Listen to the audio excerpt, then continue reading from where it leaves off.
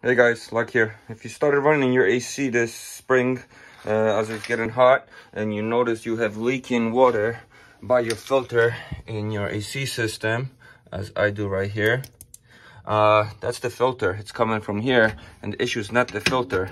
As you guys see, this is soaked.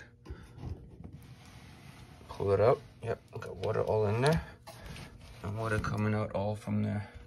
And the reason is your condensation drain line that drains the condensation liquid from your cooling coil in here. It's either clogged, which you need to clean out, or it's not installed, as in this case. This is a new system, was installed over there when the first time I'm running it, and I realized there is no drain line installed. It should be connected right here. So that needs to be in there. And I have a whole video how to install it and burn you when using these parts. I'll show you guys the finished product here, but if you want to see a video how to do it or replace yours, check out the link below. Thanks for watching.